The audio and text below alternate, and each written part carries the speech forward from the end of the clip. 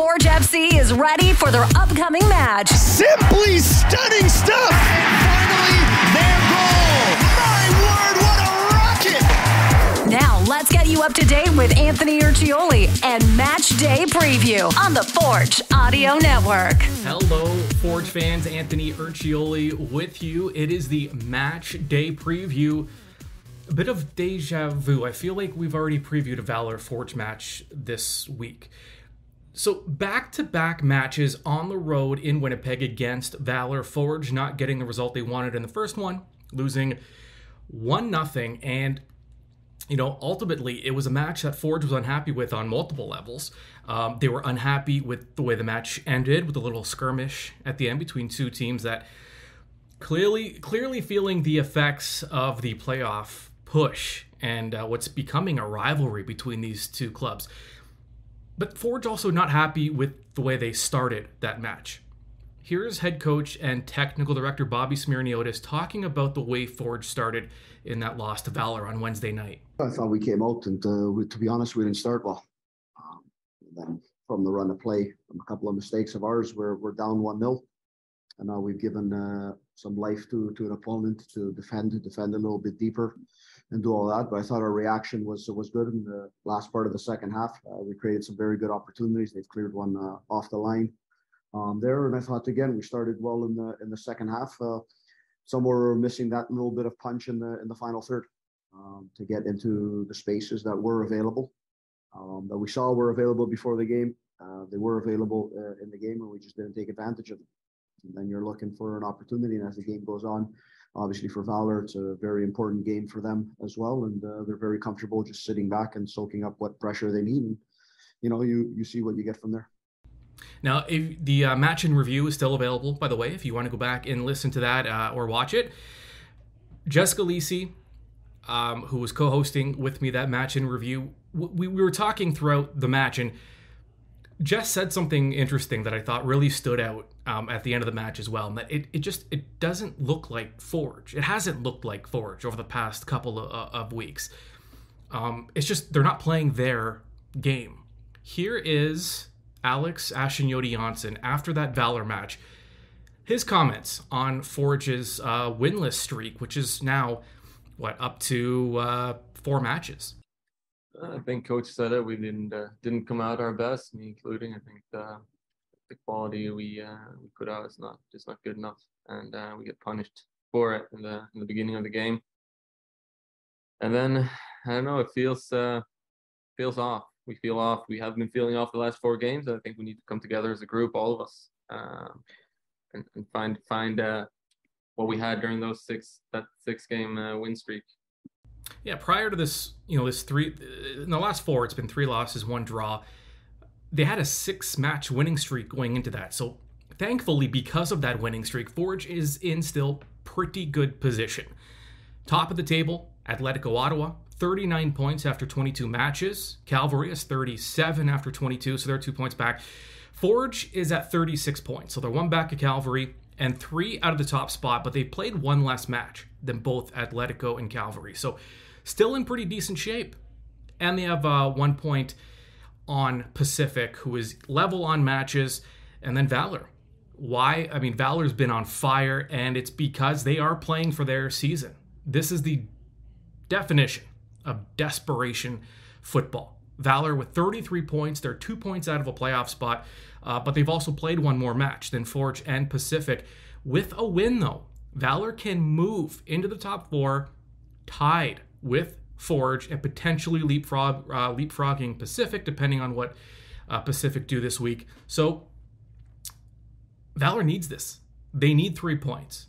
Forge, this is not a match you can lose. You cannot drop another 3 points to Valour. Not only are you allowing Valour back into the playoff picture, you're losing ground on the 2 clubs ahead of you. Typically, historically, 50 points is kind of the benchmark of if you want to finish atop of the table. I know that, this league's been around for 3.5 years. Historically speaking, 50 points should guarantee you that top spot. And with all the parity happening this season, 50 will probably get it done. Forge is at 36 right now. So how do they get 14 points over the last 7 matches? Well, let me break this down for you, because it's looking better than it feels. And that's okay. If you're a Forge fan and things are feeling kind of low right now, it means you're used to some pretty incredible things from this club. And if you're Forge and you heard it, Forge is very disappointed in the way they've been playing. But they're still only 3 points out of first place with a match in hand. So it just goes to show you the level, the expectation level is higher than probably anywhere else in the Canadian Premier League. So here's what Forge is looking at. They have Valour. So here we're talking about them needing another 14 points or so. So we're looking at 5 more wins over their final 7 matches. Valour this week. Then they're home to Cavalry. We know how good Cavalry is, but if Forge wants to beat the club, if Forge cannot win these home matches, regardless of the quality of the other club, maybe they don't deserve to be in top spot. I mean, maybe that's the harsh reality. You have to be able to get your wins at home. And Forge has struggled recently. So let's say Forge, they're at home to Cavalry. That's a September 10th game. We'll have more on that, by the way, because there's a fantastic promotion for the fans looking to attend. So let's say Forge picks up their 3 points at home to Cavalry. They're at Pacific. You know it's going to be a tough one. At Edmonton, very winnable. Home to York, very winnable. Home to Pacific, winnable. Home to Halifax, winnable. So if they can get 3 points against Valour, they will have 5 more matches at home, and 5 more wins should lock you up that top spot. So win in Valour, you can even drop points in one of those home matches if it comes to that. So this is a huge opportunity for both clubs, and Forge looking to avenge that 1-0 loss. Now, let's get a little more familiar with the opponent, being Valour FC. Let's head over to Winnipeg. Ed Tait, he is a Hall of Fame journalist. If you're at Tim Hortons Field and you're up in the press level ever, you can get a glimpse of the Canadian Football Hall of Fame, the writers and the broadcasters and the journalists. Ed Tait is up there. He's a Hall of Famer. He covers the Blue Bombers for the Canadian Football League, but he also covers Valour FC. He is their senior reporter, and he joins us now. So Ed, I was one of the people that, at certain parts in the season when I saw those top 4 on the table, I was one of the people that counted Valour out. And, they may be surprising many. Is it a surprise, this late surge here by Valour? Well, given where they were maybe a month ago, Anthony, probably a little bit. But at the end of last year, if you recall, they went on that run at the end of the season and basically were a goal short of making the playoffs. And they decided to keep a lot of the roster intact. And so I think they came into this season thinking that they could hunt down one of those 4 teams. They gave away a lot of points early in the year, and that could still cost them in the end. But they started to play some decent football fairly recently, and it's starting to show. I think they're 4-1-1 in their last 6, and they've had some clean sheets in there too. So there's a lot going right for this team right now. Maybe talk to us about the scene at Investors Group Field Wednesday night with Valour and Forge. Was that as close to a playoff game? I mean, did it feel like a playoff match?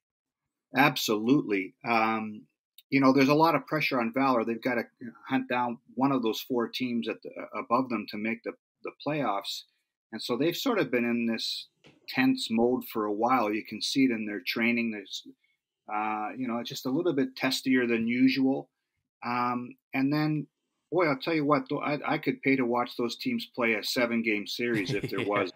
It was like last night. It was something else.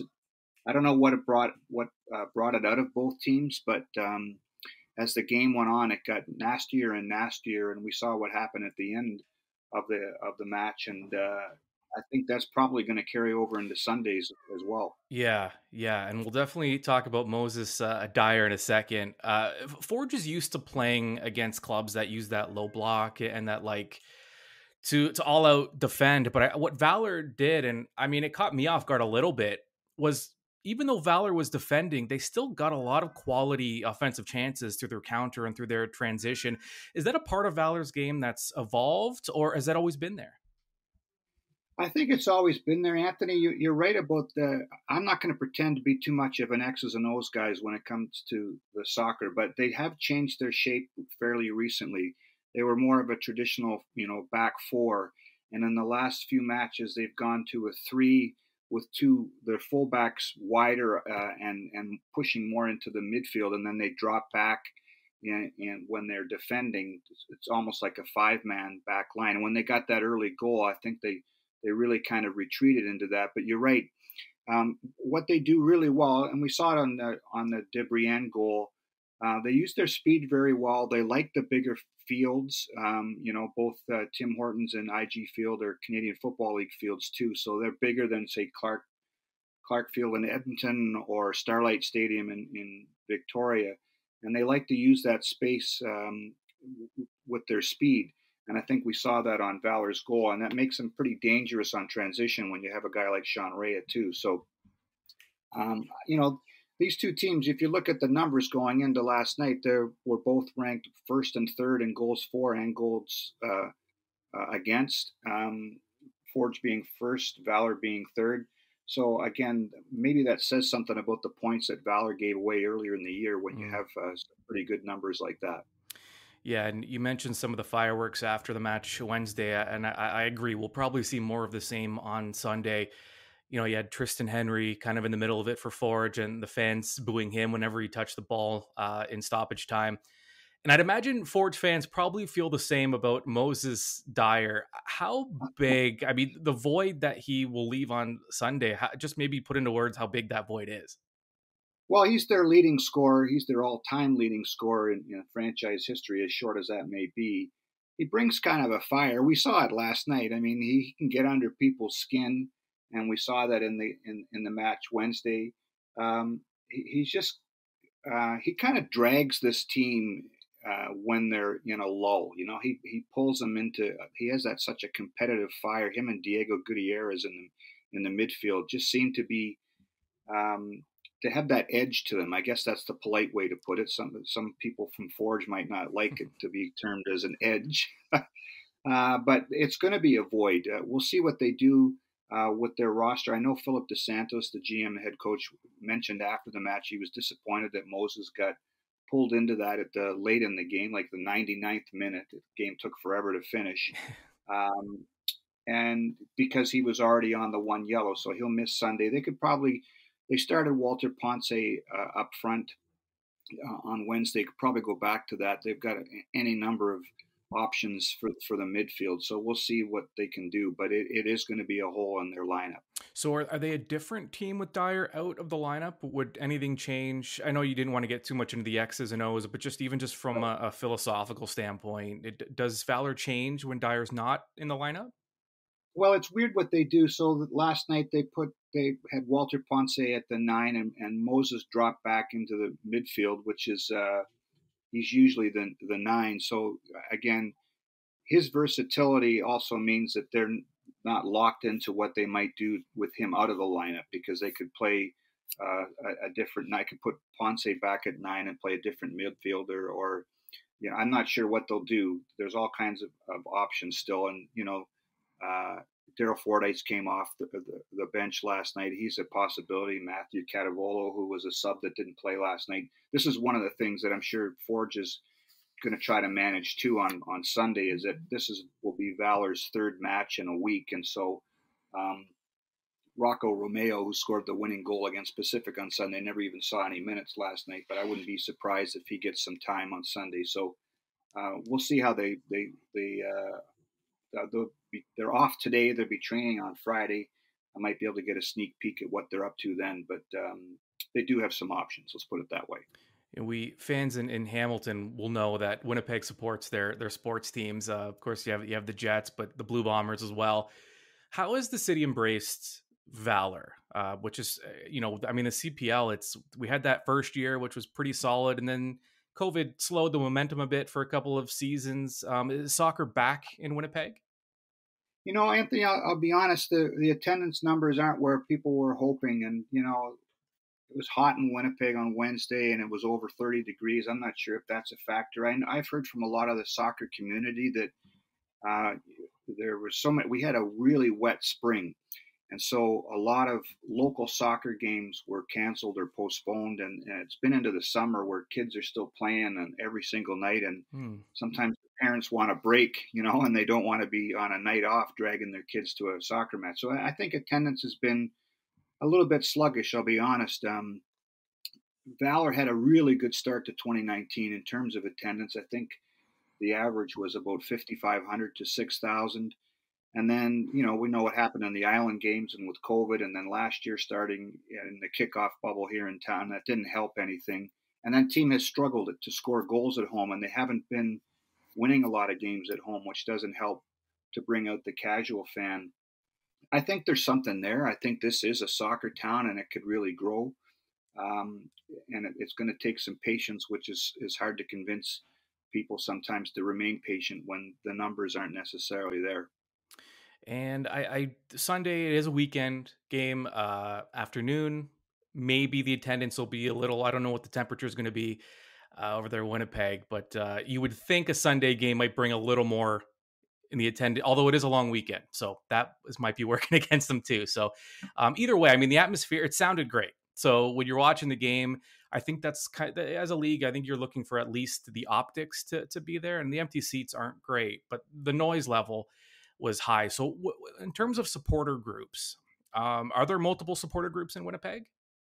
Well, the main one is the Red River Rising, the Trench, and those are the fans that you hear through the whole game. Those guys are great. They, from even before the start of the match to the very end, even after the end, they are just going loud all the time.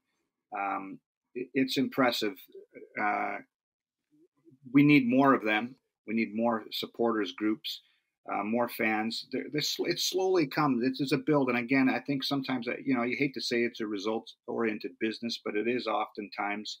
And the way Valour is playing now, that's going to certainly help the product. You're right about Sunday being a long weekend. The Bombers play that day in Regina too in the Labor Day Classic, so that's always a factor. But I know some of the diehard sport fans will love it because it's almost back-to-back Valour, and then they can hustle home to watch the Bombers in Regina. The Trench and Red River Rising people are spectacular, and if we could duplicate that in a couple more sections in the building, it would be fun. You've seen it. It's the same as Tim Hortons Field. Those big stadiums, CFL stadiums, they look good on TV, and when they're full, right, it looks big time for the CPL. Yeah, we just need to get to that point or back to it, because like you mentioned, that first season went really well in Hamilton too with attendance, and pandemic really just kind of killed some of that momentum. But this is a league that was built from scratch, and all things considered, I think it's been a pretty solid 3.5 years in all the adversity the league's had to face. So after seeing that match now, you almost want to see a Valour Forge playoff game after what we saw last match. So part of me, maybe hopefully not at the expense of Forge, but seeing Valour get in would be great, and maybe a team like Cavalry or Pacific, who's already had their opportunities, can get bumped down. Ed, I appreciate the time. Thank you so much for this. Yeah, thanks, Anthony. It is going to be funny because, Valour is 2 points out of a playoff spot, but only 6 out of first place overall. That's how crazy the top 5 is right now. It's going to be fun right down the stretch here. Thanks for having me on, Anthony. Yeah. And just to close your point, when all these clubs are playing each other, they play each other so often. These are 6-point swings here and there, so anything's possible. So I learned my lesson. Don't count out Valour mid-season when they're out of a playoff picture. All right. Right on. Take care, Ed. Thanks, Anthony. Appreciate it. All right. Great stuff from Ed Tait. As expected, I do want to, at the time of this recording, Moses Dyer, Valour's leading scorer and their best player, you heard it from Ed there, he will not play in this match. He is going to be suspended because of the 2 yellows in the previous match. That second yellow coming in stoppage time, which, didn't go over well with his coach. That is going to be the only suspension unless something changes. I checked with the league. As far from what I've been told, Dyer, as of the time of this recording, is the only player that will miss that match. It's good news for Forge FC. And I have great news for Forge fans. September 10th, the September special. Before Forge plays Valour, or rather after Forge plays Valour, Forge will be hosting Cavalry FC. It's the Forge FC plus bench beer sampling match. Saturday, September 10th, 5 o'clock kickoff at Tim Hortons Field. For $29.99, you get a gold level ticket and a bench beer sampling. So for $30, you get your ticket, you get great seats, and you get a beer. And, as always, $5 beer until kickoff. So, I mean, what more could you ask for on a Saturday afternoon in September? Actually, I know what would be better. It'd be better if Forge was going into that match against Cavalry playing for first place. And probably the only way to do that is for Forge to get 3 points against Valour. So that is where we are now. 2 o'clock Sunday in Winnipeg. Forge, Valour, wherever, however you get your Forge content, whether it is through social media, forgefc.ca, on YouTube, or via podcast. Plenty coming up for you, including 3 keys to the match. We'll get more into the X's and O's and what Forge have to do to secure 3 points against Valour on Sunday. And after that match, the match in review will be available. All right, should be a good one. Enjoy. We are the Forge, the mighty, mighty Forge. You just don't think you understand. Forge FC is prepared, and now you are informed. This has been Match Day Preview with Anthony Urciuoli on the Forge Audio Network. Subscribe on Spotify or wherever you get your podcasts.